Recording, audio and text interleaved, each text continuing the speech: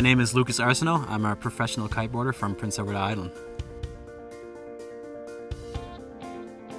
I started kiteboarding when I was 13 years old, following my brother who started a few years before me. I thought it was great, I loved watching him, and that's all I wanted to do.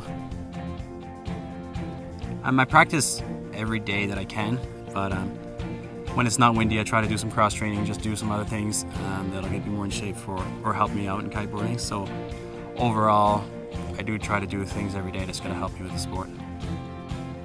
Kiteboard all over the island. We're very spoiled here. We can have tons of spot within a 5-minute drive. The kiteboarding here has been a hidden gem for sure.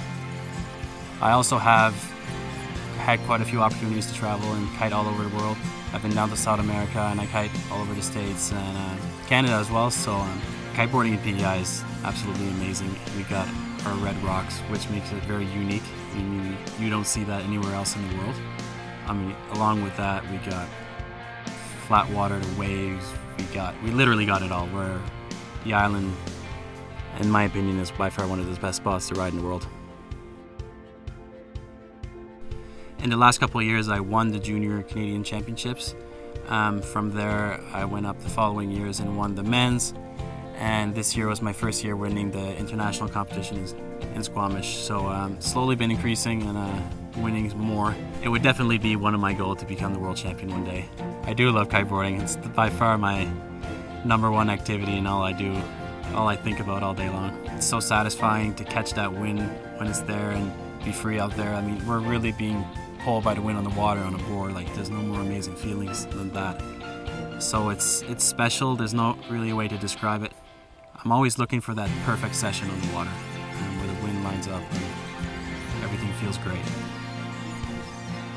I spend 6 months of the year here in P.E.I, and mostly the summer season's warmer, better. I love it here as much as I can, and then the other time of the year, the other 6 months, I need to be traveling south or somewhere where it's warm, where I can go in the water and keep up with the training and keep competing. I do think growing up in Prince Edward Island played a big role in my career. Without this island, there's no way I could have done what I did. All the possibilities, kiteboarding here, you know, many times a week, almost as much as I wanted to, allowed me to do what I'm doing now. So I'm very spoiled, very lucky. I was born here, I grew up here, went to school here, learned to kiteboard here, and all my family's here. I think that's something that's why it feels like home, and it'll always be home to me. When I go somewhere, you know, I love seeing new places, and I love seeing the world and new kite spots for sure, but there's something about home that I always miss, and I always look forward to coming back to here. I'm proud to be an Islander.